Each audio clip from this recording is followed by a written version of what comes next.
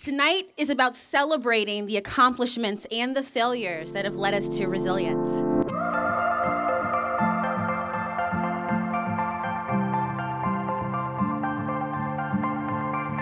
When I first came to Stanford, my passion was strong.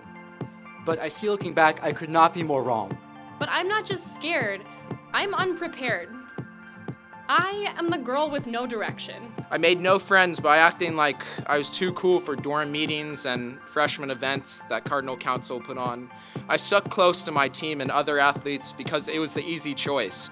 And now he's lying here awake, having almost thrown it all away, and he's still wondering if he made the wrong choice. It didn't take me long to label my decision a failure. In my mind's reality, I had failed to handle the changes of a new place, populated with new people and new experiences.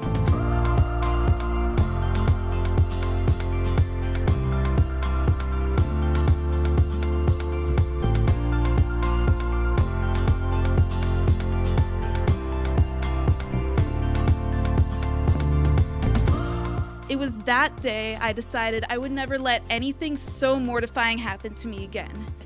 I began to see my failure as something I needed, as something I hadn't been able to ask for myself. My failure offered me a break, a chance to put down the textbooks and scrape my knees on new experiences. But the thing about charting a new course after a fall is you start to realize that underneath it all, you were preparing yourself all along, and those charts, those maps, even the stars, you wrote them all.